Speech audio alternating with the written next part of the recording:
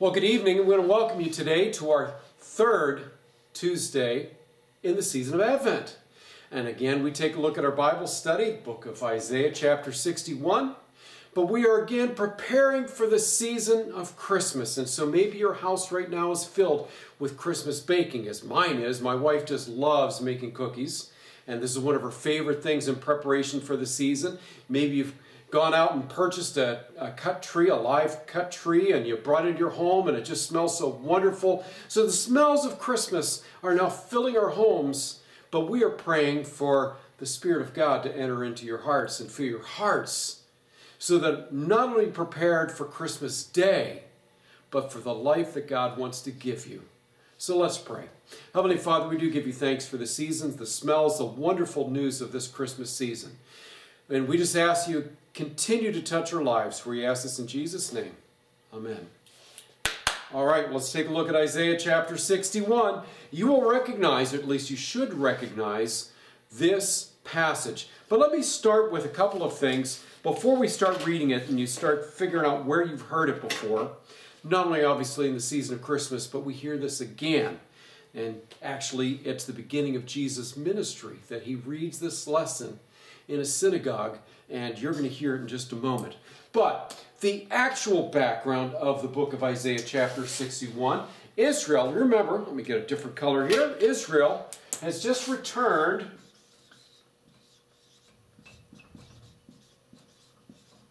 from Babylon. Now this, of course, filled quite a lengthy time of the Jews' history, where again they were under threat. Northern Israel was destroyed by Assyria, and then of course they were on their own, and then came along the Babylonians who defeated them and took them into captivity and destroyed their cities. Remember, we talked about that last week. That was the setting of Isaiah in the 40th chapter, how Isaiah again was prophesying to those folks who were caught in the destruction left after Babylon had gone, and they were just so depressed. So now they return from Babylon. Remember, I always mentioned to you the good guys in this case. Who are they again? Oh, that's right. They're folks from Iraq. The Persians came and defeated the Babylonians and allowed the Jews to return to their home country. Seems like a fantastic thing, right? So they are in the rebuilding phase. Everything was destroyed. They come back home. They find everything in shambles. So there's danger all around them. Some are probably even starting to wonder if slavery for them was better than coming home. Because at least they had some autonomy. I mean, we think of slaves and how terrible our slaves were treated in our country. That was not always the case, of course, in the ancient times. Slaves had a bit more autonomy, and so they at least had plenty to eat. They had a good home in which they resided. They could fall in love with people. They weren't separated from their families after they were, of course, ripped out of Israel. So it might not necessarily have been the worst thing in the world compared to what they came home to. And so here they were yearning and yearning and yearning. Oh, we just want to go home. We just want to go home. We're tired of being slaves. They get home. Well, be careful what you wish for, right? It's kind of like making a wish with a genie. A genie's always out to get you, right? Oh, God, make me the desire of every woman, and then I become a Calvin Klein handbag or something. I don't know. Is that something everyone would want? Are there even Calvin Klein handbags? I have no clue. But the point is that a fast one is pulled on them. They go home. They think they really want to be home. They get home, and it's absolutely desolate. It is starting all over again with enemies on every single side. And so with that in mind, this is the context of today's lesson. So I want you to keep that in mind as we start to read this. And in particular, we're going to look at it verse by verse. Verse 1, you will recognize. So remember, I told you that Jesus read this verse at the beginning of his ministry, Isaiah chapter 61. The Spirit of the Sovereign Lord is upon me, because the Lord has anointed me to proclaim good news to the poor.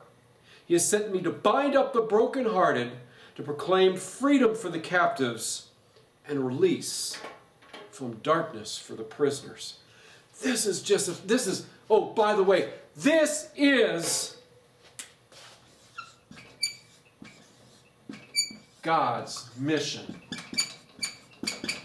to the world. You know, it's very popular in churches to create what we call mission statements. It's stupid. Our church doesn't have one. We have a purpose statement because it's God's mission. I don't define the mission that we're on here in this world. It's whose mission? It's God's mission. God is on a mission to love and reconcile the world to Him. And that's God's mission. I am just privileged to be a participant in it. I have a purpose within God's mission, but it's not my mission. It's God's mission. And so this is what we're supposed to be about as a church. It was Christ took this on. And He said, this prophecy has been fulfilled this day in your hearing. So He said, He was referring to Himself. I'm the one who's come from God to what again? Proclaim the good news to the poor. To bind up the brokenhearted. To proclaim freedom for the captives and release from darkness for the prisoners. Now, to proclaim, let me get this last verse. Second verse, to proclaim the year of our Lord's favor and the day of vengeance of our God to comfort all who mourn. Ooh, that's really interesting. So here's the thing. This is the mission of God, to reconcile the world. But you notice in verse 2, there's an egg that's going to have to be broken. And so He mentions the word vengeance. Because there is something that's keeping this mission from being accomplished. Now, I happen to believe when God talks about the poor, God is talking about the literal poor. And about those who are spiritually impoverished because they've been led astray by their religious leaders. So I think God always has that dual purpose in mind. The poor, the oppressed, because they also represent those who have been oppressed oftentimes by religious leaders or people who are in power. Okay? This is why they're physically poor, because they're also spiritually poor, because they have poor leadership. This is the way the Jews thought of it, and it's true. It is absolutely true. You know, I'm reminded when we think of the word poor, blessed are the poor, and all the emphasis. This is one of the main emphases of the Bible, is how God wants to bless those who are poor and is concerned over their plight. And especially in the Old Testament, this theme keeps coming up over and over again. It reminds me of Fiddler on the Roof and Tevye. You remember if you've seen that musical. Tevye says, God, you must truly love the poor because you've made so many of them. Right? This is again the theme over and over again, the poor. And God says that there's a nut that's got to be cracked. There's going to have to be some vengeance. But upon whom? Doesn't seem like this blessed, wonderful day of the Lord, vengeance, doesn't it seem like an oxymoron? Well, this word vengeance is directed at who? Oh, I'm going to tell you. We got to put it in green.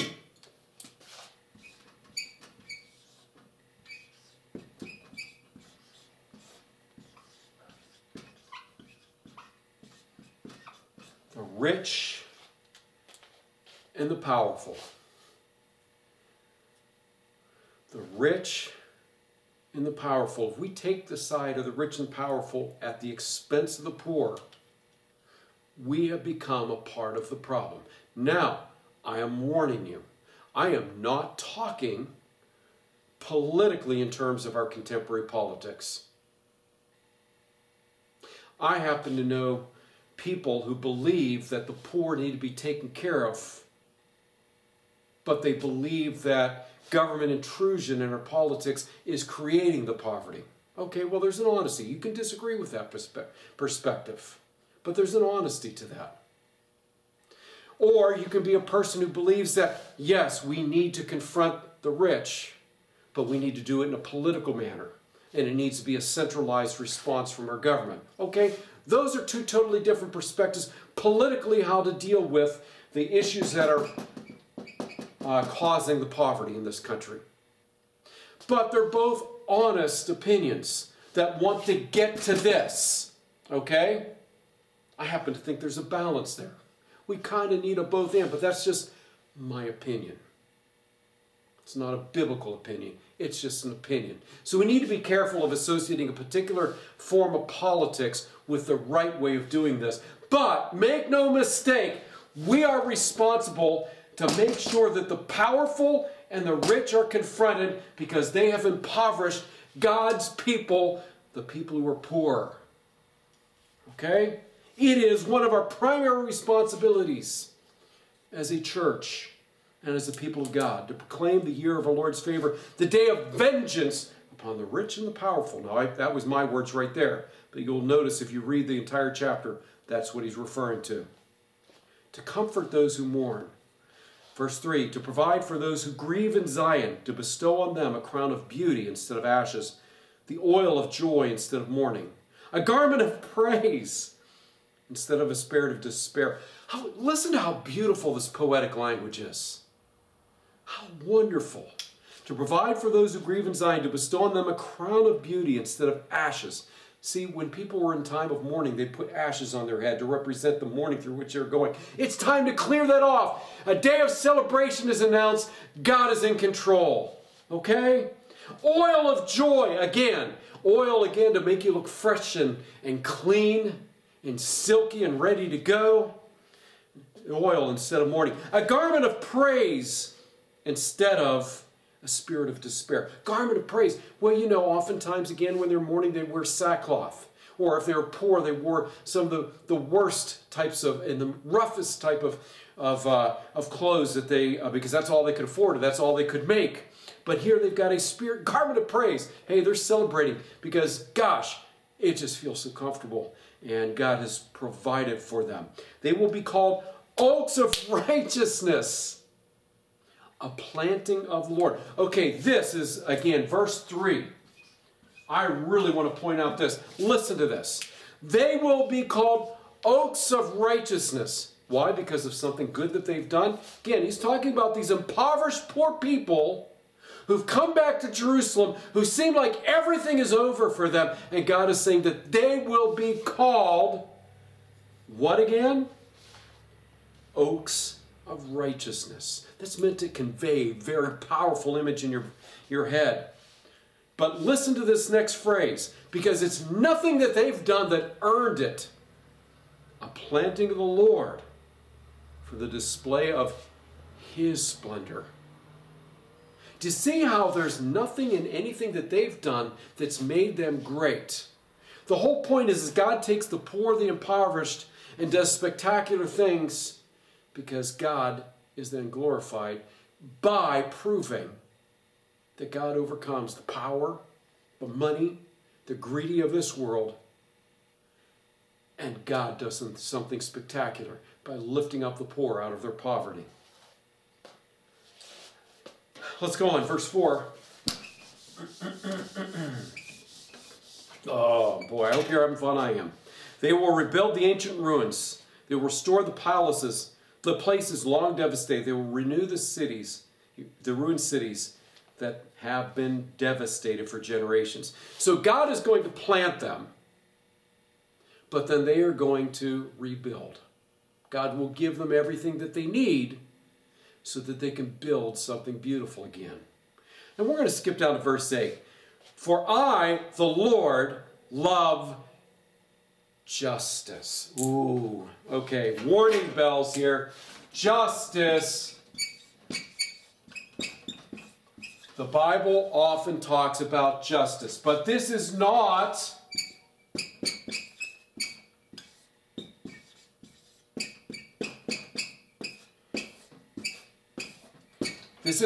social justice. See, in our country, in particular, some Christians want to say, well, we're doing God's justice when we do social justice. No, you're not. Social justice is not God's justice. And God's justice, God sits on the throne in the middle of our hearts. In our country, that doesn't happen here in the United States or in any secular political system or ism. And I don't think we'd want a Christian system because it would say, whose Christianity anyway? Whose view of Christianity? Social justice is not God's justice because it isn't about God sitting on the throne. That's a political club that people will beat you to tell you don't fit in with them because you don't agree with them and their political perspectives. It's not social justice. Doing social justice is not doing the justice of God.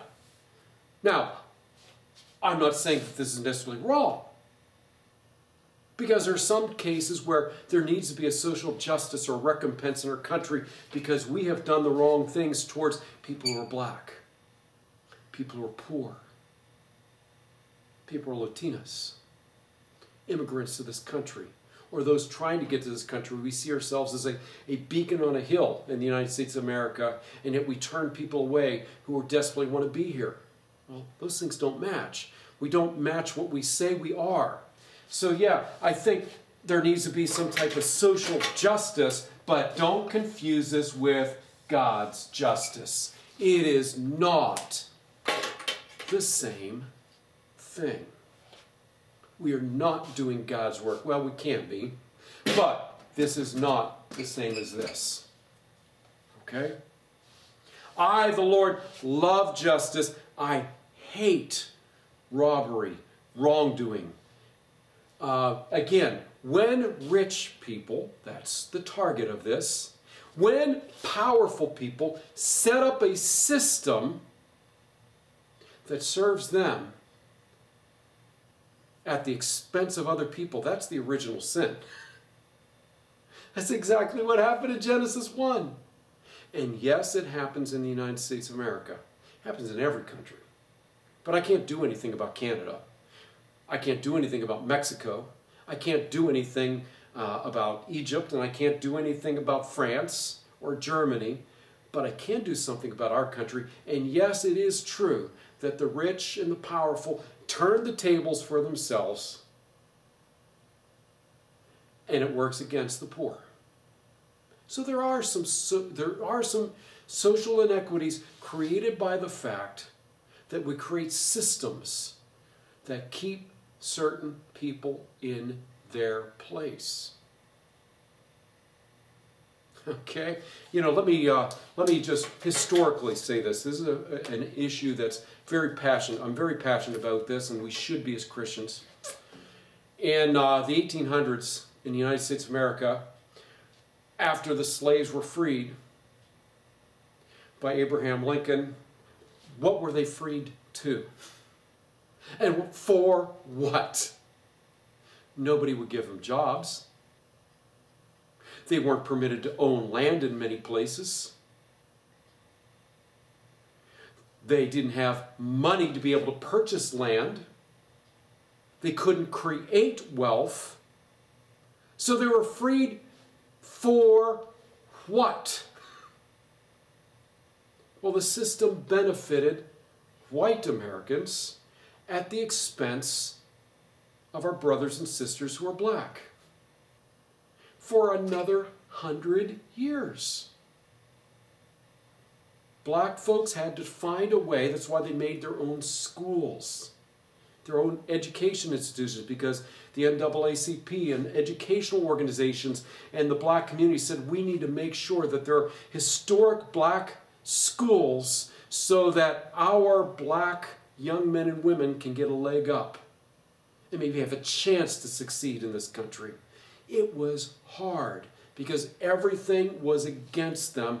There was nobody there helping them. They had absolutely nothing. You say, well, I grew up poor. You didn't grow up like this poor.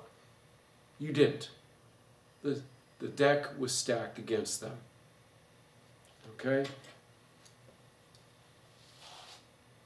See, white folks were carrying all the kings, all the queens, all the jacks, all the aces, everything that was of value. And they had all the ones and twos and threes, and that's it. And there was no way to get out of that system. So yes, there are some systemic things and issues that create this injustice, and these are the things the Bible is concerned about this. Justice needs to be done. We need to free the impoverished. We go on, verse 9. The descendants of mine will be known amongst the nations. Their offspring bring amongst the peoples. All will see and acknowledge them. They are the people, and the Lord has blessed them. Okay, again, who's the one that's blessed? God has. It's not their activity that creates the blessing. See, we got this stupid saying, got to pick myself up by my own bootstraps. That is the dumbest phrase I've ever heard of. I'm serious. Try to pick yourself up by your own bootstraps. You can't. It is the dumbest image I've ever heard. God picks us up, and God plants us. That's why we can be successful. And so therefore, verse 10, I will greatly delight in the Lord. My soul will rejoice in my God. Do you see the difference between social justice and God's justice? God is at the center of it. God is not at the center of social justice. Now, that's a relative justice, and it might be the best that we can accomplish on this earth. Fine. But don't argue that it's God's justice. God has a different vision. Release the poor, God, because God is the one who's releasing the poor, and God is the one at the center of things. Can't happen in a secular country. I will delight greatly in the Lord, verse 10 again. My soul rejoices in my God. He has clothed me with garments of salvation. Again, there's a beautiful image. Garments of praise, garments of salvation. How beautiful. Arrayed me in a robe of righteousness, as a bridegroom adorns his head, like a priest, as a bride adorns herself with her jewels. For as the soil makes the sprout come up, and a garden causes seeds to grow, so the sovereign Lord will make righteousness and praise spring up before all the nations. Again, it is God who does it. And so here's what I would like to tell you, and I think what we are supposed to hear. When we are in a season of despair, and we are indeed, God promises amidst that despair to grow up a mighty tree. You know, when we first came to East Pittsburgh, one of the things we noticed is not a lot of trees, not a lot of grass. It's all concrete. It was kind of depressing. We came from a rural area prior to this. And my wife made a comment. She said, you know what? I was so depressed about this, and she saw in one of the cracks, in one of her sidewalks at the church, a flower sprouting forth from it. It's probably a daisy, something like that. But she realized how faithful God is, even in this concrete jungle, to raise a sprout, something green. Growth continues to happen. God cannot be stopped. It is God that brings the growth. It's not our activity. It's not our repentance. It's not something we've done. God is always faithful in the places where it looks like there's no hope and no opportunity to raise up something spectacular. Oh, the seeds are growing. The green is starting to sprout forth again, because God is in control. Let us pray. Heavenly Father, we thank you again for your many, many, many, many blessings. It's easy to overlook them in the time that we're going through right now, especially since there are so many people who are impoverished. And God, there are those who are impoverished because of the season through which we're going. They just do not have the resources to care for themselves. It is our job, it is our calling, because it's the mission of God to feed the poor, to clothe the naked, to take care of the prisoners and those who've been oppressed. It's your mission. And we are so privileged to be a part of that mission.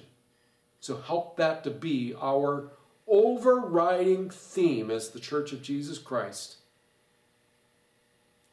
But God, we also ask you to help us as we grow, to understand that it is you that brings the growth.